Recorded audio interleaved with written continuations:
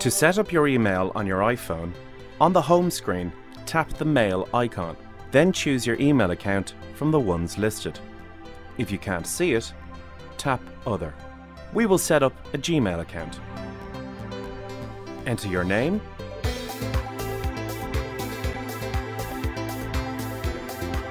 Gmail username,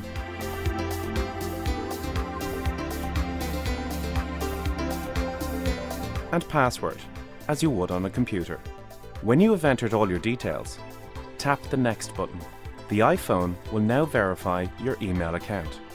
Once this is done, you have the option of syncing other stuff with your account, like calendar, email, or notes. When you are happy with your selection, tap Save. Your account will be added to your iPhone, and your inbox will open. If you need to add another email account, simply tap Settings on the home screen and select Mail, Contacts and Calendars. Then select Add Account. From here, the process is the same as when you set up your first email account.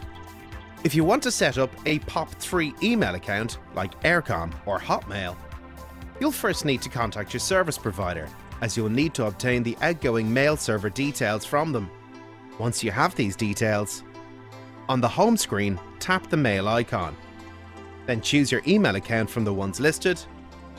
If you can't see it, tap Other. For the purpose of this video, we'll use an Aircom account. Enter your name, your address, your password, and a description. Then tap Next. Select POP if it's not selected. Scroll to Incoming Mail Server and enter the host name. Under Outgoing Mail Server, enter the host name as previously given to you by your email service provider. Tap Save. The iPhone will now verify your email account.